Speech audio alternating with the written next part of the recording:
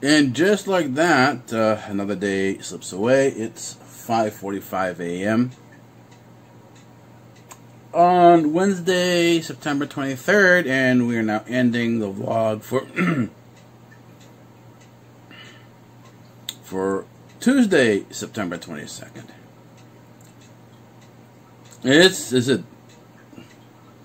The days unknowingly in some manner disappear.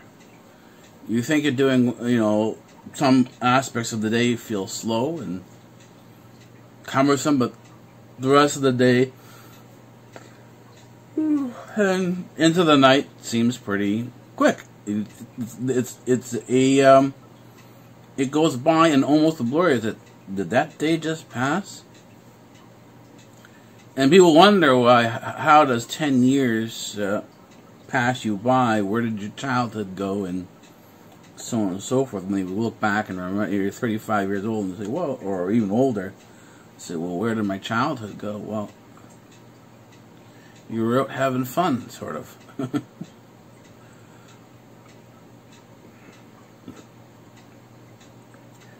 It's interesting when you, and this is what happens to me when I'm just getting up the game again. I finished my YouTube stroll around 2 o'clock in the morning. Went to knock off a little bit. And came back just about now for like 6 a.m. 6 a.m. is actually the time I need to be here, but I've got a few minutes before that occurs, so why not end the vlog, because I'm here anyways. And when you're parched, what do you think is the best thing to do? For me, the only thing that I want when I'm really thirsty is ice water.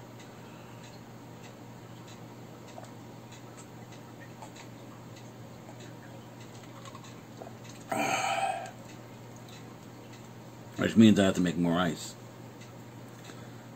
I've actually gone through almost an entire bag, a large Ziploc bag of ice.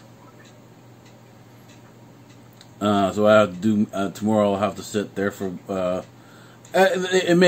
ice maker works at 48 cubes every hour and a half. So I'll have to make 3 or 4 bags.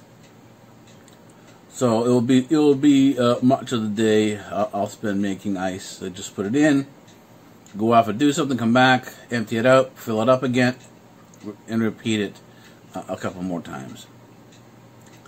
That's the process of making ice. It's cheap. It cost me $5 to do that in terms of the overall cost of everything.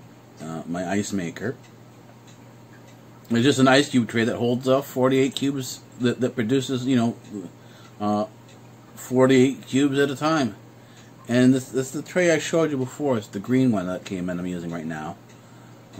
And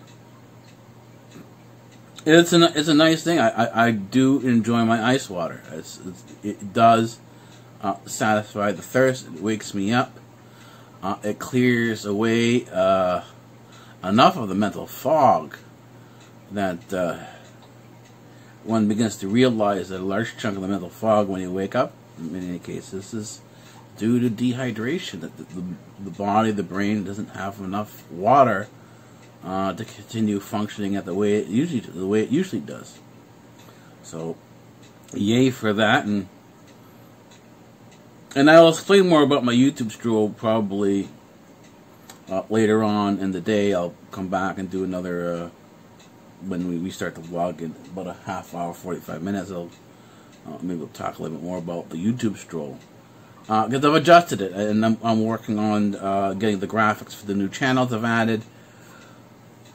I've also spoken to one of the YouTubers on Our Family Nest, sort of in contact with Candy.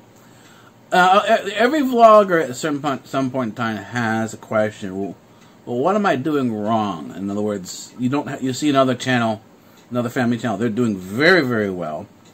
You were doing very well, but now you're not doing as well as you did before. And